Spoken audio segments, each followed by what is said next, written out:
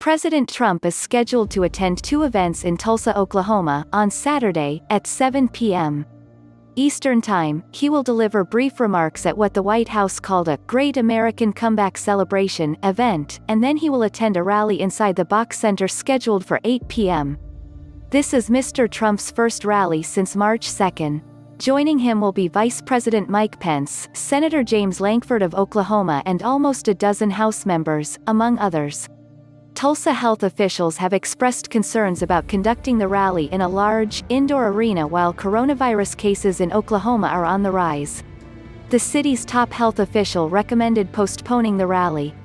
The rally was originally scheduled for Friday, June 19, the Juneteenth holiday. Mr. Trump moved it a day after public pressure and quiet lobbying from some West Wing officials and outside allies.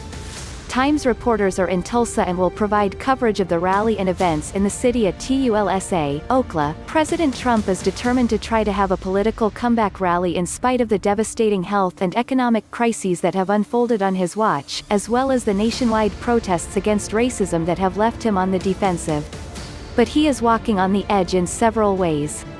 He hopes to pack the 19,000-seat BOK Center and show that America is reopening, but he doesn't want to bear responsibility for creating a super spreader event that sickens his most die-hard supporters. Waivers. The campaign is requiring from attendees, so it can't be blamed if people catch the coronavirus. The health guidance for rallygoers reflects those contradictory ambitions. Parscale, Mr. Trump's campaign manager, said he would distribute masks outside the arena and wear one himself, but wouldn't require people to wear them inside. Kayleigh McEnany, the White House press secretary, said Friday she did not plan to cover her face. Then there is the timing. Mr. Trump will arrive in Tulsa a day after Juneteenth, and at a time when many Americans are grappling with the country's racist history. His campaign is trying to spin the visit as an effort to shed light on African American history, rather than to be insensitive to it. The Trump campaign does not plan to enforce any mask-wearing or social distancing policies inside the arena. That means it will be up to people heading inside a crowded arena to care for themselves. The line outside the arena may be the first tell of how the night will unfold. Will it look like the line at a Whole Foods in the Georgetown neighborhood of Washington, where people give each other a generous 6-foot berth? Or like the packed beaches in Miami on the first weekend after reopening?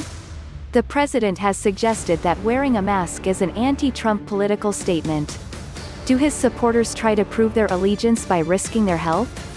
Mr.